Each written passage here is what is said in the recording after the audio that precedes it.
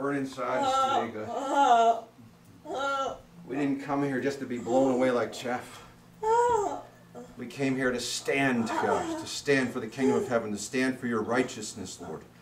To wave the banner of heaven above our heads, the banner of the name of Jesus Christ.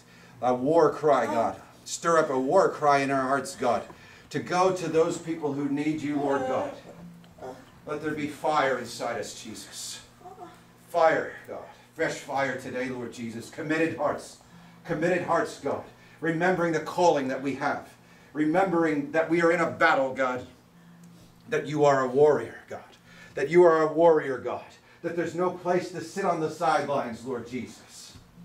Because when the fires of hell are stoking, God, when your vengeance has come back on this world, God, when there is a day of judgment, Lord God, if we look and we see all those lost souls that we didn't reach, God, that were in our voice range, in our life range, God, and we didn't do anything because we were too busy. We were too busy, God. We were too busy doing everything else but the kingdom of heaven. That we were not taking the gospel. The blood is on our hands, God. That is what your word says in Ezekiel. The laziness, the apathy, the selfishness. It is a weak church. It is a dying church in Northern Virginia. Lord, let ICF not die. This is not a church. This is a ministry. This is not a church. It's a living ministry built on relationships. It is our calling to reach those who need you, God, whether they accept you or not. But woe to us, God, if we sit back and we do nothing. If we're lazy, God. Jesus.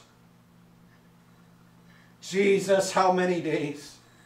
How many minutes? How many wasted hours, God? How many wasted hours complaining and worrying about our own selfishness? How many times have we not picked up the phone to call somebody in need? How many times have we seen somebody next to us who needed prayer and we didn't pray? How many times have we seen someone on the road to hell and we did not tell them about you, Jesus? How many times could we have helped and we were too lazy? How many times? How many times? How many times, God? Jesus. Jesus, have mercy on us, God. Have mercy on us for being fearful. Have mercy on us for being afraid to tell people about Jesus. And Lord, you're a God of grace and love, but you also tell us, Lord, that the cowards will not inherit the kingdom of heaven. And those that are lukewarm, you say you will spit out of your mouth. You will throw them up. Search the hearts today. Holy Spirit, this is not a joke. We know this. We have packaged you just like a commercial. We have put you into the category of a movie. We have not lived our faith. We have not died to self. We have not taken you seriously, God.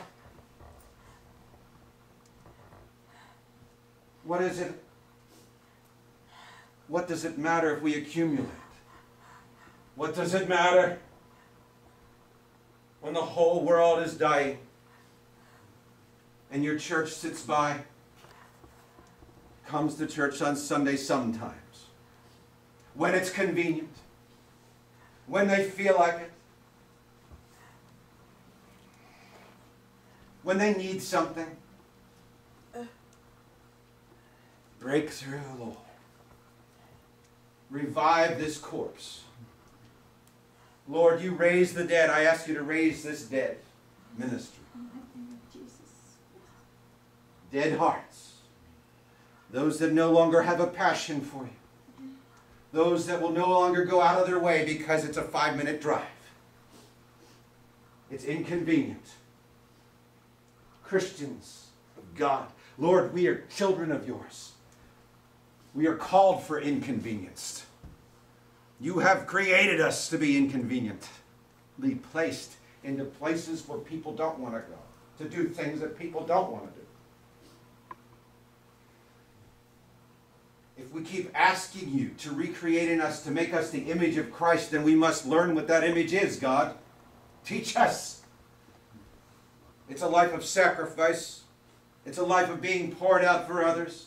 It's a life of giving. It's a life that is dedicated to you, God, not to our own selfishness. Jesus.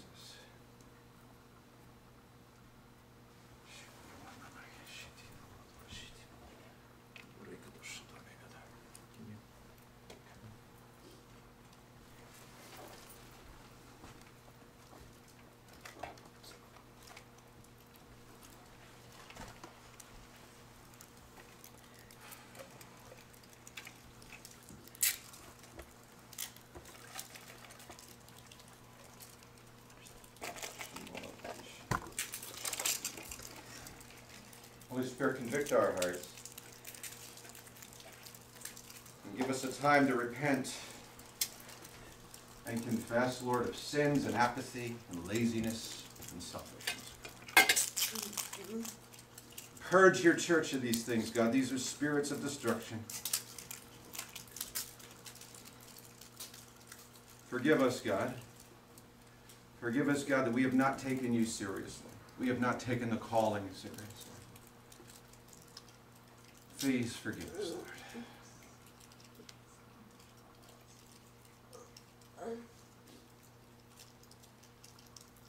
And on the night the Lord was betrayed, he took the bread and he broke it. And he said, "This is my body broken for you. Whenever you do this in remembrance of me."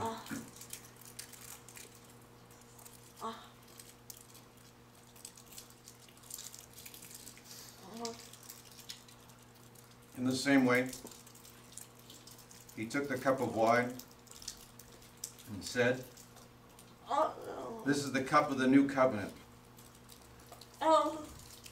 in my blood. Whenever you do this in remembrance of me."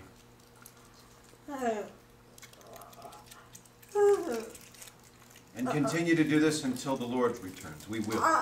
In the name of Jesus, thank you, God, for your forgiveness. Thank you for your blood poured out. Your sacrifice, God, for your love, God, that you poured out generously on all your children, God, who call you as Lord.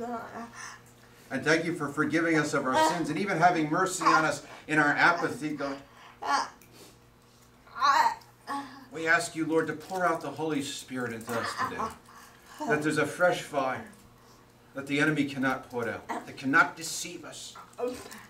Fire in each of our hearts, God, a burning furnace, a burning power of God, the Holy Spirit inside us coming out. We praise your mighty name, Lord. And we thank you for the miracles, God. We thank you for the signs and the wonders you've given us, Lord Jesus. We thank you for our fellowship, God. We thank you for the opportunity to serve you and your people, to minister and love, God. Thank you, God. Thank you so much, Lord. And thank you for the gifts of the Holy Spirit, which we have been given to serve the kingdom. Thank you, Lord. We love you, Jesus. Thank you. Amen.